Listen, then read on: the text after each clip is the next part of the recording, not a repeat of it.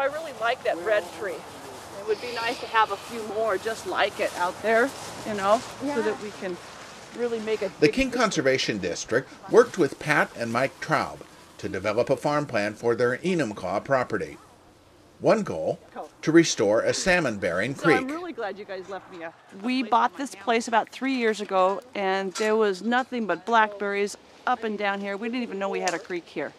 Our neighbor Bob was telling us about this wonderful farm plan that we need to put together. So we got a hold of King Conservation District and put a farm plan together, and then they hooked us up with Debbie. Because of our stream, we were able to look at saving the salmon and the stream down here by moving our fence line, getting rid of the blackberries.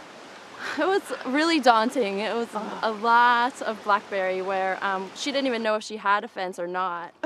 So Did she know she had a stream? She maybe knew she had a stream. It. She could hear it, but the blackberries were acting as the fence for her animals. We knew it was going to be a big job, and we probably spent one whole week of clearing. We worked with a Conservation Corps work crew and spent a week clearing blackberries with mostly brush cutters, by hand. You dug out a lot of stuff. And then we dug out all the root balls, and then we replanted the whole area with native plants.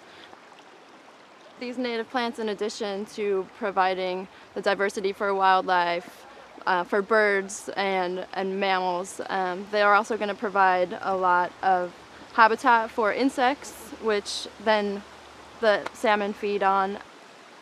I tell people all the time how wonderful King Conservation District is. And in fact, I have brochures all the time that I'm giving out to people.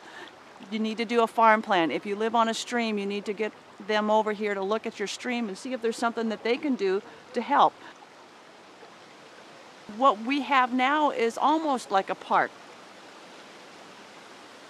And we come down here and actually have seen hundreds, probably closer to thousands of salmon come up here and spawn, which is just wonderful to be able to have that experience, to come down here and see the water and know that the salmon are doing better because we did something that made a difference.